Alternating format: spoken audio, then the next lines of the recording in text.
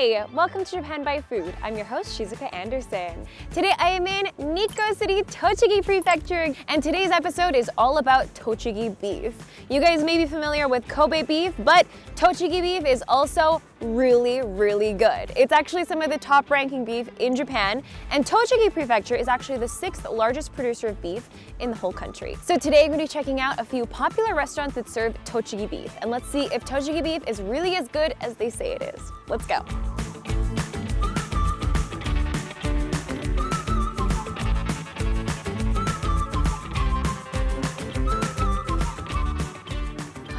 Here we are. We are at Steakhouse Mihashi. It's a very rustic looking steakhouse. It's been around for about 40 years. And today I'm going to be trying this Sakura Hambagu. Hambagu is a Japanese take on Western food that's been around in Japan for quite a long time. Basically, it is a hamburger patty without the bun. And you enjoy it with sometimes cheese on top, different sauces, and you eat it with a knife and fork. So let's try the cherry blossom version of the hambagu. Let's go inside. Konnichiwa. Domo. よろしくお願いします。素敵ですね。すごい素敵なお店。And I love you can see the road, a little bit of the town behind me. Yay, I can't wait to eat. Okay, they have a lot of different kinds of beef, grilled shrimp, some delicious looking desserts, like a caramelized apple, cheesecake. Okay, but today we're gonna get the Sakura hamburger steak, or as we say in Japanese, hambagu. Let's give it a try.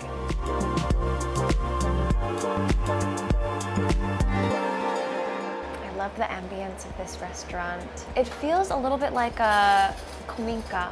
The lights also look really old-fashioned, really beautiful. これが当時のアメリカンっていうスタイルだったんですね。おー、いいですね。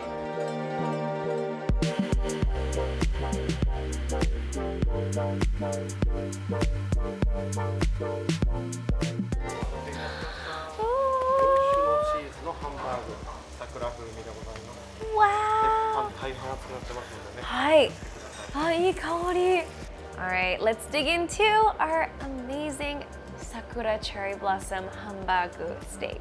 Here we go. Let's cut into it. Oh, look at the juice. Oh, 本当にジューシーですね. Whoa, look at that juice.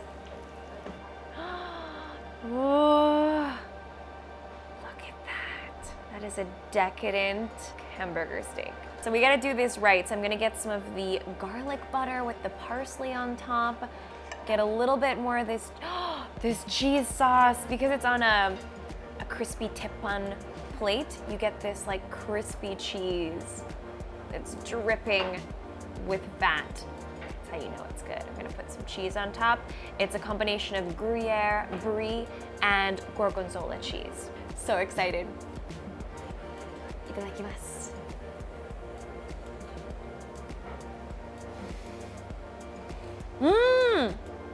Wow, that is really good. Most commonly in Japanese hamburger steak shops, they usually have a lovely steak sauce on top.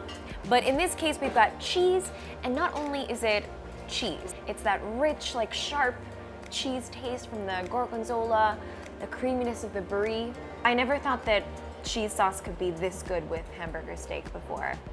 This is worth a try. So this cherry blossom is a pickled salted cherry blossom, which is very common in sakura tea, cherry blossom tea in Japan. It's a little bit salty. It's not just umami and cheesiness anymore. It's a little bit of that like freshness from the pickled cherry blossom. That's really nice. You can enjoy so many flavors with the cherry blossom. We're gonna take a little bit of bread. It's so crispy. Look at this baguette. Oh, and it's fluffy on the inside. There's no way this is not gonna be good. Here we go.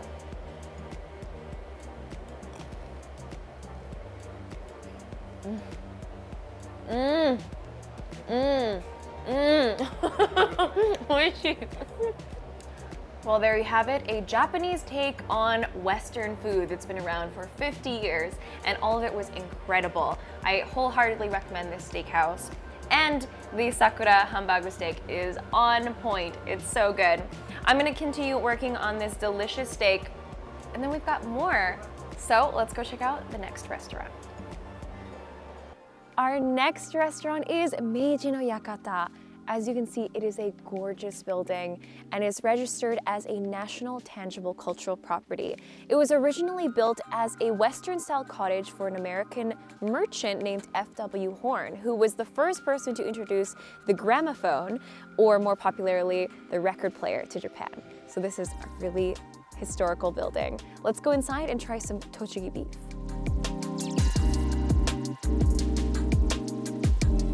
Wow. こんにちは。お願いします。はい。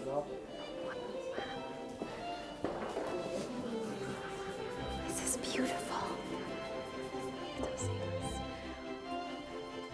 What? あ、すごい。こちらちなみにお写真に写ってる方は、ここに住まれてたご主人ではないかと言われてるんですけども、F.W. ホーンっていうアメリカの貿易商をしていた方なんですけども、蓄音機っていうね、今でいうレコードを日本に広めていった、戦車っていうかね。I'm just blown away by the size of this house. I wonder what they used to use this room for back when people lived in this house.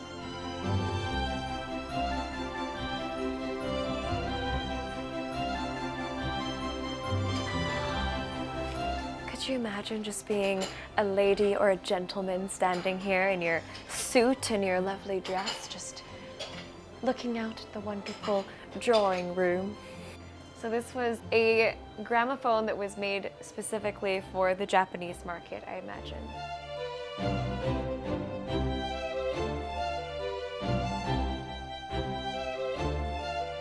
Oh! 美味しそう。Tochigi Wagyu ね、テンダーロインステーキになります。おー、美味しそう。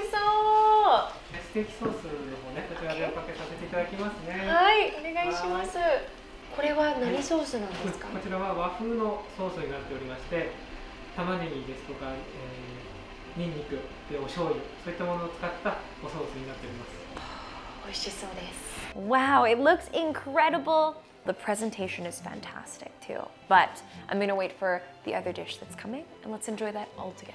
失礼いたしました。そうですね、ハヤシライスになります。So this is Tochigi Wagyu beef, A5 grade. It's gonna be incredible. Let's cut a slice. Medium rare tenderloin steak.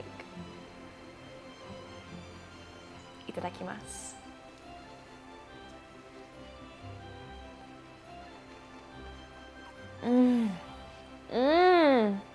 That is really, really juicy steak. It's so juicy, so tender, and the sauce is so good. It's a lovely Japanese style sauce. You can really enjoy the taste of the onions and the soy sauce. It's a little bit tangy, a little bit salty. It goes really well with the beef. Let's go in for another taste.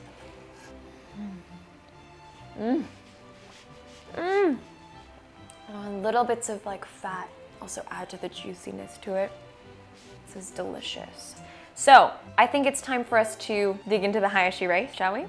このハヤシライスを作るにあたってこのねルーなんですけども、これをいわゆる小麦粉をいるというところから作っていく、いわゆるゼロ何もない状態からハヤシライスを作っていくので、はい、すごくもうこだわりを持ってシェフが作っておりますね。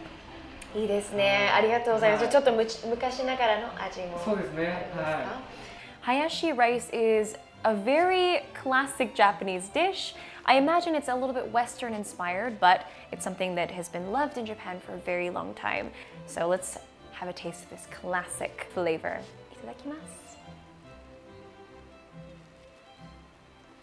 Itadakimasu. The beef is so tender. It goes so well with the rice. You get that beefy, stewy sauce. So far, I'm very, very impressed with the dishes here. Well, I'm gonna continue working on my meals. The tenderloin steak was amazing. The hashed beef is also fantastic. We have one more stop after this. One more Tochigi beef. So let's head over there. We are at our final location for today to try some Tochigi beef. This is the Kanaya Hotel. As you can see, it is also a really classic hotel that's been around for a very long time. So let's go see what it looks like inside and try some Tochigi beef.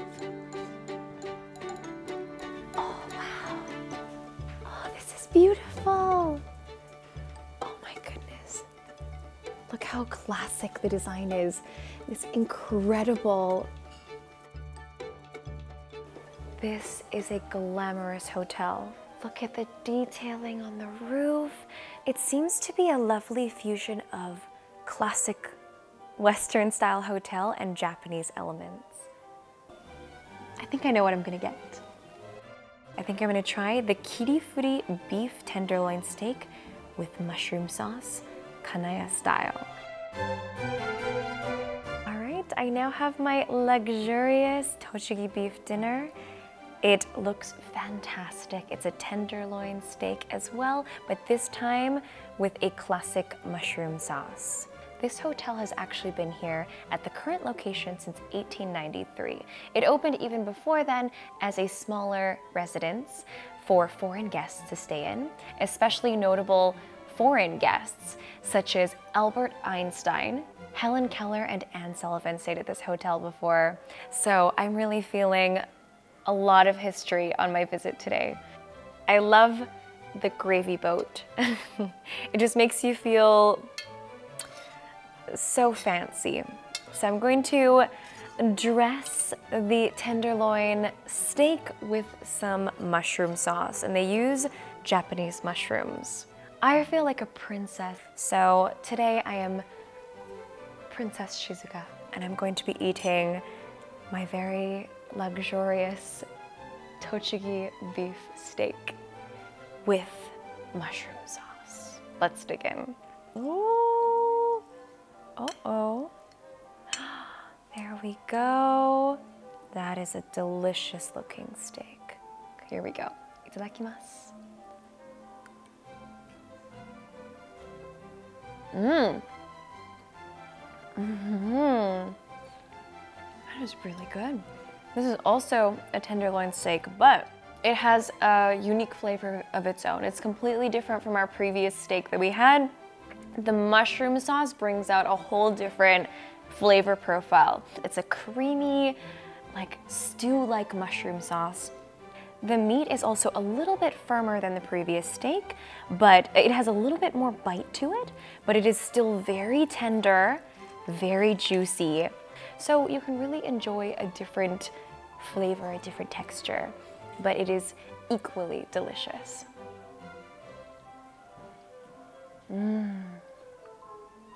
Shall we try some of the vegetables too? We have an assortment of veggies. Little bites because I'm a lady. Here we go.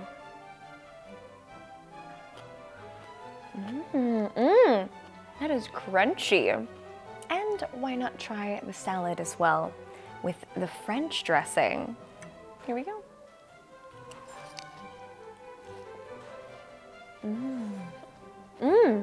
This is also lovely. It's a very light, refreshing vinaigrette.